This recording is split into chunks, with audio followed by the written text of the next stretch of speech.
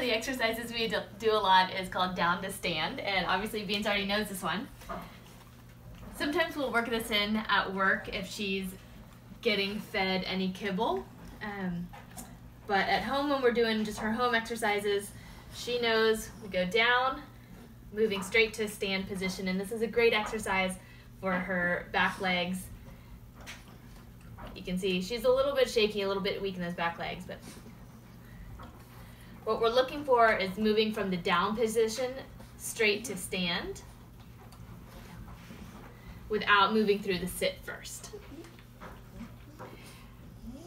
We typically do about 8 to 10 repetitions and take a little bit of a break and do 2 or 3 sets of that. And like I said, we'll work this in throughout the day, either associated with getting food if she's getting fed kibble, or we'll do a set in the morning and a set in the evening. Yeah. Last one. Good job. That's down to stand. Because everything we do at CARE is to help you help your dogs live a long, healthy, and active life.